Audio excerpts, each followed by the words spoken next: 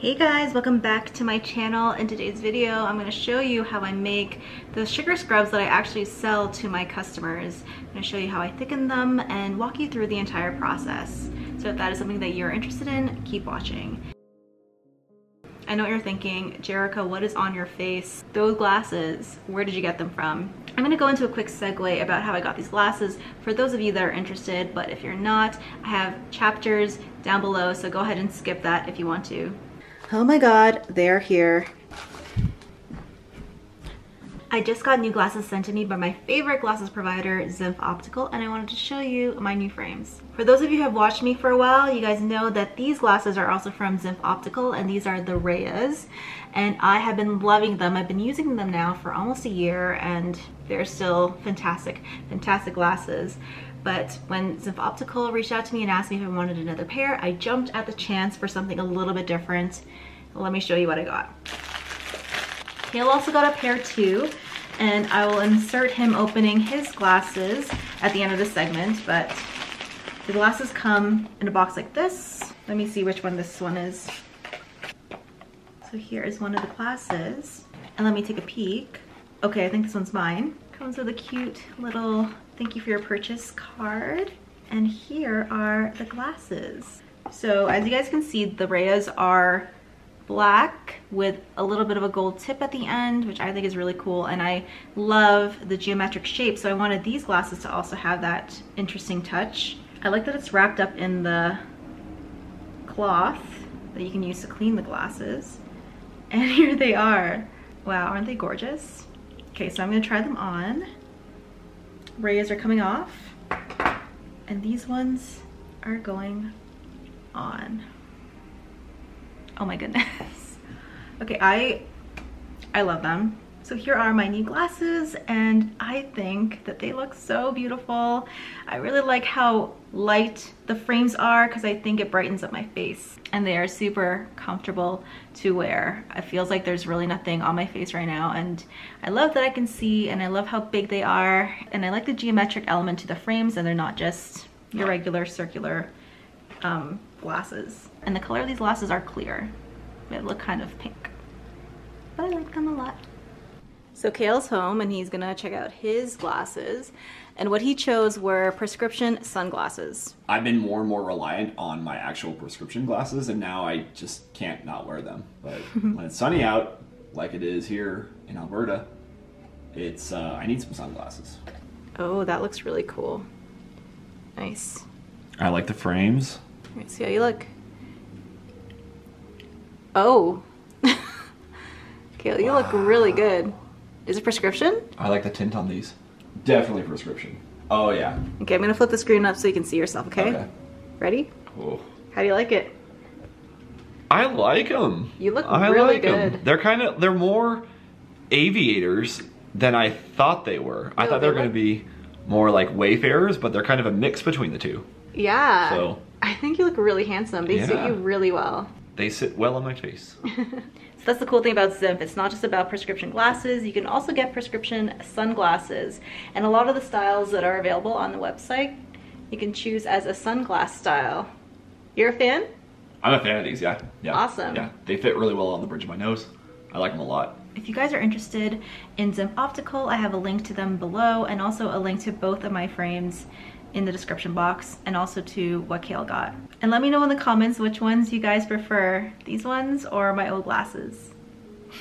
So that is it about the glasses. Let's go right into making the sugar scrubs. So for this scrub, we're going to have 4 groups of ingredients, starting with our water and water-soluble ingredients. I use distilled water for all of my product making, and to that distilled water, I'm adding sodium lactate. Sodium lactate is a humectant that moisturizes skin, which is important in a foaming scrub that uses surfactants. In a separate container, I'm measuring out my glycerin. Like sodium lactate, it helps with moisture, but I like to use glycerin as a vessel for the xanthan gum that I'm going to be using to thicken my product. Xanthan gum is really the key thickener of the scrub, so if you don't want the scrub this thick, start with taking out the xanthan gum. I like to add the xanthan gum to glycerin first because it suspends the xanthan gum. If you try to add the xanthan gum to water right away, it turns into a globby mess unless you have one of those industrial lotion stirrer things. The glycerin keeps the xanthan gum separated long enough for it to bind with the water without globbing up. So I add this glycerin xanthan gum mix to the water and stir until everything looks completely uniform. You'll start to notice the xanthan gum thickening the water up nicely. And that's our first set of ingredients. Set this aside and we'll start our next group going. This group of ingredients will be our surfactants, basically the ingredients that make our scrub foam. The first surfactant is cocamidopropyl betaine. I love the surfactant. It's mild, works well with a lot of other surfactants, and it makes really nice bubbles in products. And up next is BSB liquid surfactant. This is another thickener of our scrubs, so if you want to tone down the thickness, don't use BSB liquid surfactant and just use cocamidopropyl betaine in addition to the next surfactant, which is sodium cocoyl isethionate or SCI powder. When using SCI powder, please use a respirator that will protect your lungs because without one, you're going to sneeze and irritate your sinuses. Look at all those fine particles flying up into the air. You do not want to be breathing that in. I stir until I get everything all incorporated. I use a spatula here because I don't want to kick up more SCI into the air than I have to. And after a while, it starts to look like marshmallow spread. Once it gets like that, then you can set this aside too and start on our next group of ingredients. And this group includes our emulsifiers and the butter and the oil. First up will be Polo Wax, which is a very reliable emulsifier. Emulsifiers not only help bind the oils and butters to the waters in our scrub, but it also adds to the moisturizing effect of the scrub in the shower when you go to rinse off the scrub. Stearic acid is a great ingredient to add body to the scrub and help prevent deflation. Stearic also helps to stabilize the emulsion and keep everything from separating over time. For added moisture, we're using hemp seed oil, which you guys know I love, but you can sub this out for any other light oil that you want. Some good substitutes that come to mind are avocado oil, sweet almond oil, apricot kernel oil. Any one of those will work. And for extra moisture, we're using cocoa butter that also gives body and thickness to the scrub. And that's 3 of the 4 groups of ingredients. These guys need to heat up and melt down over a water bath before we can combine them. You'll know they're ready when the emulsifiers and butter are completely melted and the consistency is clear. So once they're ready, then you can start combining. First, I combine my water ingredients into the emulsifiers and oils. For this, I use a stick blender to mix them, but you can see that the xanthan gum has started to glob up a bit, making it a little difficult. Stick with it and keep blending, and once it looks like goopy mashed potatoes, then you can add the surfactants. I use a spatula from here to mix everything in to prevent bubbles and air from forming. This scrub base is still too hot to add my next group of ingredients, which are heat sensitive, so I set this aside to cool down to below 122 degrees Fahrenheit. While it's cooling down, I like to prepare my last group of ingredients, which are my fragrance oils and preservative. The preservative I'm using today is Liquid Dermal Plus. You'll want to use a preservative to keep your scrubs fresh and safe to use for as long as possible. For fragrance, I'll be combining a few fragrances to make a unique blend, starting with Sun Showers by Fizz Fairy, which is a sweet and citrusy scent that really brightens up any product I put it in.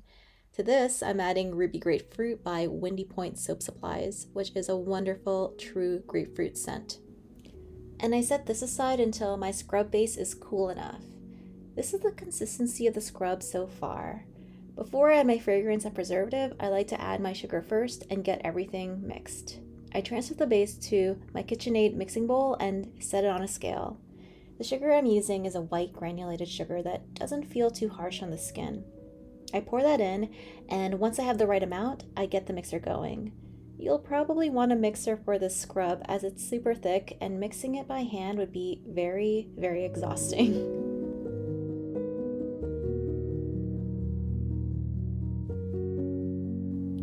Before I add color, I add my fragrance and preservative to the mixing bowl first and start the mixer again to incorporate everything. To color the scrub, I'm using a combo of 2 micas. First is Shimmery Gold Mica by Fizz Fairy, and the next is Racing Stripe Orange by Brambleberry. When coloring your scrub, start light and add more if you want a darker color. Note that the scrubs can darken over time if you use mica to color it, so I suggest ending with a shade or two lighter than what you're aiming for. So this is the scrub. See how viscous it is? I love it. The worst part though is scraping off all the scrub off of the whisk attachment. It's kind of a workout holding this whisk up with all that heavy scrub sticking to it and having to scrape it off of all of the wire pieces with my spatula. But once you get it all off, you can truly appreciate the fun, thick texture of this scrub. It's so tempting to play with it, as you can see I'm doing here. So here is the consistency, and you can see it is quite thick.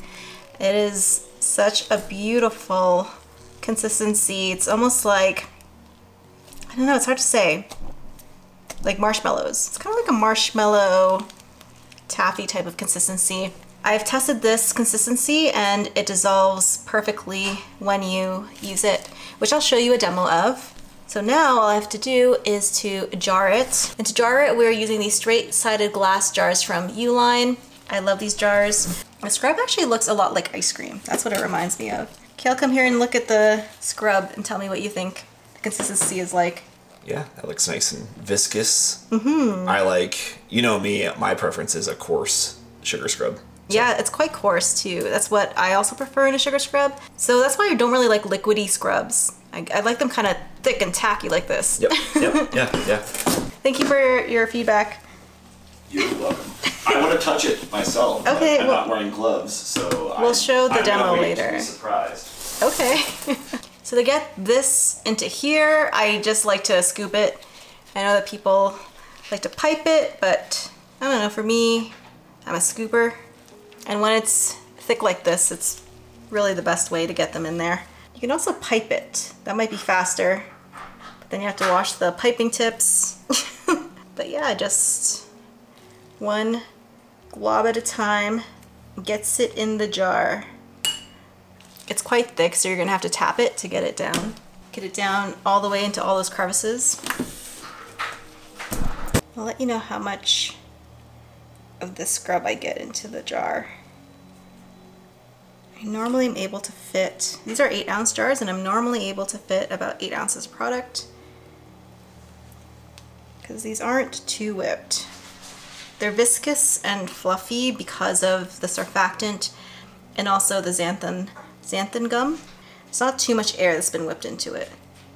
And that's good because these are going, a bunch of these are going to my wholesale customer in North Carolina, and sometimes they arrive a little deflated, and that's why we've had to tweak the recipe a little bit to prevent that. Looks like we're gonna get about 8 ounces into this jar. And here is 8 ounces of product in this jar. It's more like 8.5 actually. And it smells so good. Okay, so I'm gonna jar the rest of this and I will come back.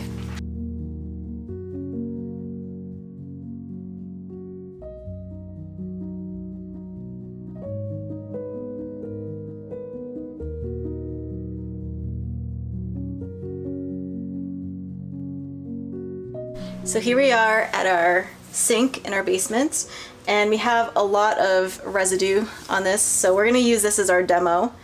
Let me just wet my hands a little bit. Oh, and I have Kale here too, because he really likes the sugar scrubs and he loves to test out this product. So what I'm gonna do is I'm gonna grab some. That's good for now. I'm gonna go first. Is that okay, Kale? Okay. So this is the consistency of the sugar scrub. And now if I add a little water, and I just rub a little bit.